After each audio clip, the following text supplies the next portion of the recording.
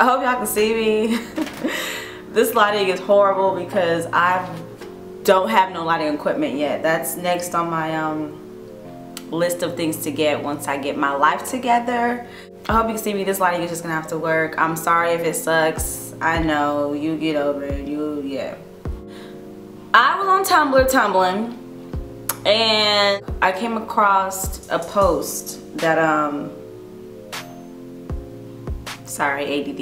I came across a post that had identified 6 different types of love. Found it very interesting. Now y'all know I am a sucker for love. I study it, I read about it, I write about it, everything it. Anything that has to do with love, yeah. I wanna share it with you, if you don't mind.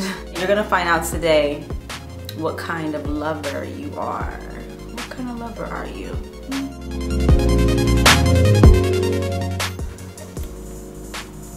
There are 6 different styles of loving. I didn't know this. I knew that there were love languages. I didn't know about no 6 styles of love.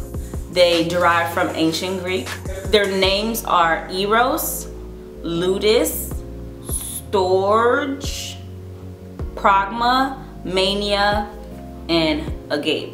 I don't even know how to pronounce the last one. I don't even know how to pronounce most of these, so don't judge me, okay? It's very interesting though. I'm just gonna share with y'all what I learned. I learned that I am an erotic, agapic lover, but I want to be storgic lover.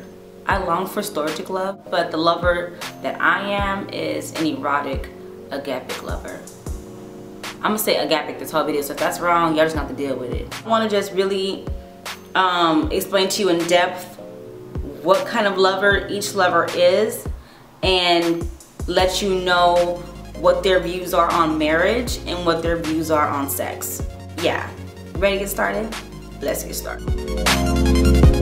Erotic lovers choose their lovers very carefully. They choose them by intuition and chemistry, so there has to be some kind of interaction going on between the two. It's a very sensual style of love. Erotic lovers is the most likely of all the love styles to fall in love at first sight or believe in love at first sight.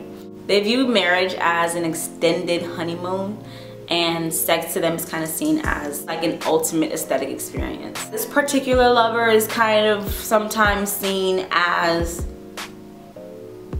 being unrealistic when it comes to love or kind of trapped in fantasy. Ludic lovers are the player. Ludic lovers, they kind of more so focus on the quantity than the quality of their relationships. These lovers have more than one lover or partner at a time, and they focus more on having fun. They choose their partners based on the playing field, and they recover very, very quickly from breakups. Ludic lovers they view marriage as kind of like a trap, and they're most likely of all of the love styles to commit infidelity. They regard sex as a conquest or a sport, and they engage in relationships if they view it as some kind of challenge. You guys kind of just live free and do what you want, but don't get it twisted because it is a type of love. Their love is just a little different. This type of lover can love more than one person at a time and not want to commit to any of them. And their priority could be to have fun. Shout out to the ludic lovers. Storgic lovers are friends first. Their love is gradually grown from that of a friendship. If you were to ask them when in the friendship they fell in love, they wouldn't be able to pinpoint it to you because it's just something that naturally happens between these two people. These type of lovers want their significant others to also be their best friend. Storgic lovers place a lot of importance in commitment, respect, and understanding. And they find that their motivation to keep from committing infidelity is to preserve the trust and respect in their relationship. Children and marriage to these lovers are seen as legitimate forms of their bond. And sex isn't of much importance in this love style. Pragmatic lovers, they think very rationally and very realistically about their expectations in their partner. Kind of in comparison as to like having a lover's shopping list. They kind of focus on the rewards and costs of being in a relationship with someone. So they kind of weigh, how do you say? They weigh the value in having someone as a partner, if that makes any sense. They choose their partner based on what kind of goals they can reach together. These type of lovers avoid infidelity so they don't have to deal with adverse consequences of their actions. With the pragmatic lovers, it's all about consequence, reward, values, costs.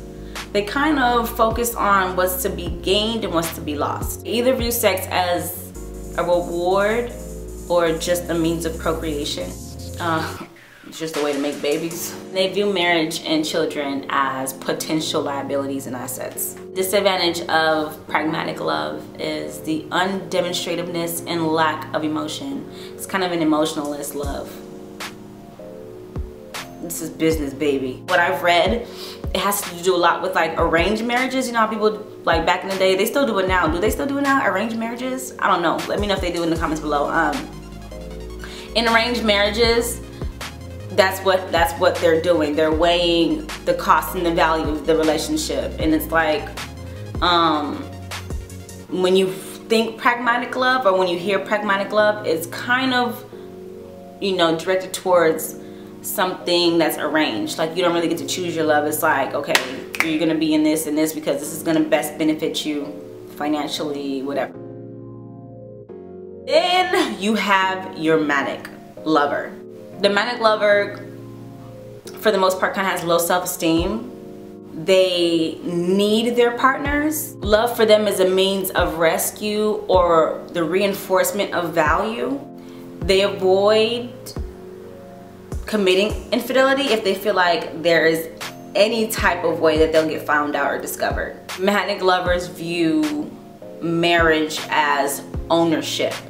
You marry me, I own you. That's their thought process. And they view children as either competition for their partner's love or a replacement for their partner's love, which is crazy to me. That's mad crazy. I guess that's why they call it manic love, right? Sex to them is a reassurance of love. You have sex with them and that's, to them, that's you telling them that you love them. Manic lovers are often very anxious, very insecure, and can be extremely, extremely jealous. This type of lover can also be very, very obsessive and extremely codependent. Agapic type love.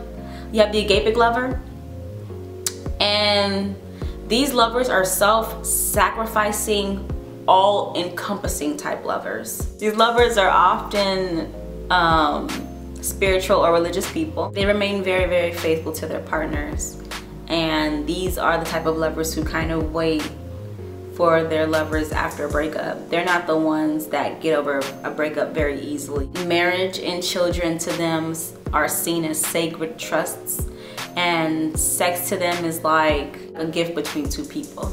Agapic love believes itself to be very, very unconditional. They kind of suffer focusing more on their partner's needs and not their own. An agapic lover who makes a promise or gives you their word will endure suffering to keep their word. Like, they will suffer for you. These type of lovers are very, very sacrificial, very generous. They'll give you their everything. They'll risk everything. They'll suffer for you. They'll, this is so poetic. That's all the loves in the love shell, in a love shell. Yeah, that's all the loves in the love. Which ones are you? I'm gonna list all of the loves in the description box below, and the link for where I read everything and kind of just studied everything. I'm not even really done completely studying. I want to just go more in depth on all the different types of love. I find it super, super, super interesting. Yeah, I love you, and I'll talk to you in my next video.